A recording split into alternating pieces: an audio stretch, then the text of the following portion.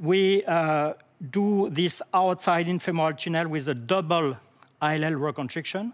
Is pretty similar to the MPFL, and we consider that this double ILL reconstruction provide a good control during the full range of motion, which is different with the Lemaire, that it's probably more efficient in the position that you fix it.